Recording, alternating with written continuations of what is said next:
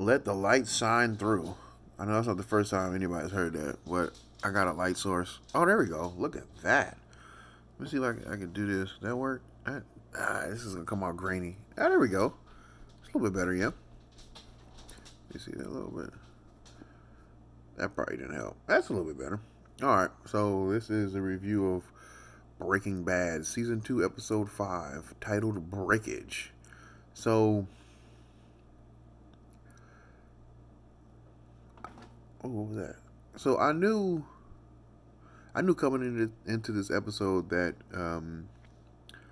the brother-in-law's character was definitely struggling with the fact that he had to kill somebody. They don't give you any information as to if this is the first person he's killed or not. But as I said so many times before, I'm going to be going to a place of I'm going to be giving my opinion based from a place of reality. Now, I've never killed anybody. I've come across people who've done that in real life and in like interviews or whatever on podcasts. So doesn't mean I'm an expert on it, but I know that it's not an easy thing to deal with for every individual. This is just a time for this character to shine. Does a great job. He holds up his end of the bargain, I should say. The writers and the person directing this particular episode, or if some different directors for different, I don't know. I should pay more attention to that. But the way this episode is constructed, it just, this is another episode that can literally be a movie if they add more fat to it. If they add more fat to the teleplay and turn it into a screenplay, this could be a movie. It's just done so well. But the overview of this episode is the brother-in-law gets a promotion. There's a lot going on, actually. The brother-in-law gets a promotion. He's dealing with that. The two sisters are working out their relationship. Walt's running around with Pinkman. Pinkman decides to grow some balls and starts distributing to three people, and they start making money that way. Pinkman, of course, finds an apartment. He goes back to the tow yard that he busted out of, strikes a deal to store the vehicle there, which I'm like, see how long that's gonna last. Junior makes like one appearance in there. Of course, Walt and Mrs. White are going at it still. I mean, it's obvious to see that both these characters are going through a lot. Arm's getting tired. Put this back right here. Let me see. This work? Oh wow, that. See if I can. Okay. Well, oh yeah. There we go. So, put my head like that. Yeah. So the Walt and Mr. White, the Whites are going through it. They're going back and forth. I am just. I'm not over. I'm not over that whole aspect of this series. I think it's definitely. I think it's. Let me see if I can get a little bit better like that. I think it's definitely necessary to. I think it's definitely necessary to show that.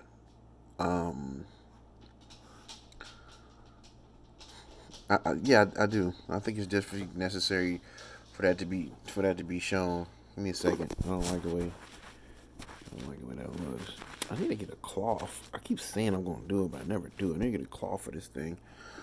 That's a little bit better. It's still, man, it's still coming out a little grainy, man. I gotta figure this out. This is supposed to be a really good camera. Maybe I'm just not doing it right. Maybe I start doing these in the daytime.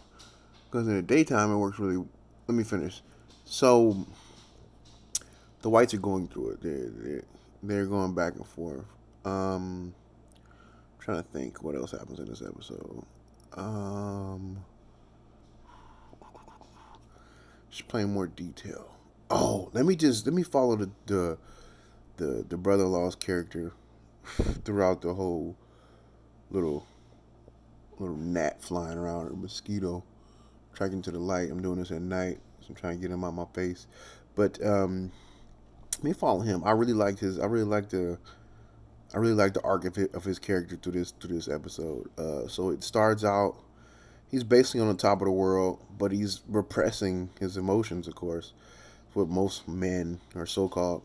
I shouldn't say that. That's what most men do. They just repress what they're really feeling instead of letting it off their chest. And of course, it's going to build up and it's going to come out in other ways. I've learned that through experience. Now that I can say I've learned that through experience. But so he's on the top of the world. He's having the chat with his superior. Hey man, you're promoted. Oh, that's great. Thank you. You know, and some of his co-workers on the same level as him. Hey man, you know, let's go out and have a celebrated dinner. Fine. Episode continues on. He has another. He continues the celebration by having family over. Oddly enough, his coworkers are his friends at work uh, and his family. So they're over there doing this thing. But in between that, before he has that barbecue with the family to continue the celebration, it showcases a hobby he has, which I think is important. It's everybody needs a hobby to escape from. Even if you love your job, you on some level, I feel like you still have settled for the particular job you have. So you need a hobby. The hobby allows you to blow off steam. It's an outlet for whatever, you know. It's something to restart or clear your mind, basically. So his hobby happens to be making beer. So he takes the day off. He's wearing a festive shirt. He's in the garage in the dark, of course, doing his thing. His wife come home. They have a little talk back and forth. Gets out of there. He's so pent up. He winds up breaking a bottle and cutting his hand. So he does that. I'm trying to think what happens after that. Then the barbecue comes. They have the barbecue. He's still not 100% present. Everybody else seems like they actually seem disinterested in him because the writers for this episode decided to detract attention from him and go to the sisters' squabble and what they had to be going on, trying to, I guess, divert um, some of the tension off the brother-in-law. But I was interested in that character from the start of the show because the actor's doing a great job of just doing a great job of portraying somebody in distress. So I'm trying to think, where was I at? Yeah, at the barbecue. So later that night, I think he winds up laying in his bed, sleeping. um, he's awakened by this popping sound, which of course very similar to gunshots. He jumps up, of course, and springs into action. His training takes over at that point. I know that's like a cop or military thing to say, but it shows. Grabs a flashlight and his pistol, and he's running around the house, clearing rooms like he should be. He gets in there. His wife, which I think if he would have discharged that firearm and hit her, it would have mostly been his fault because at a certain point, if you're undergoing training for firearms and firearm safety and whatnot, you should be giving similar training to people that are in your house that are going to be around your firearms. Hey, dum dum, don't come bursting in the door when I'm inside here trying to see if there's any bad people. But all it was the bottles that he was working on for his beer earlier in the episode, for some reason or another, were bursting open.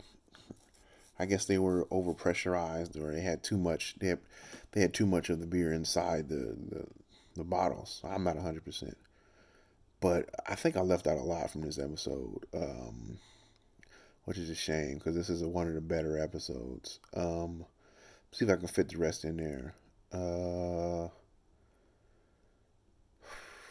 Like I said, the Whites are confronted. Well, Mr. White confronts Mrs. White, but at this point in the series, she's like, I can understand her completely now. It's like after all the emotional stress he's put her through, she's gonna definitely have some type of pushback.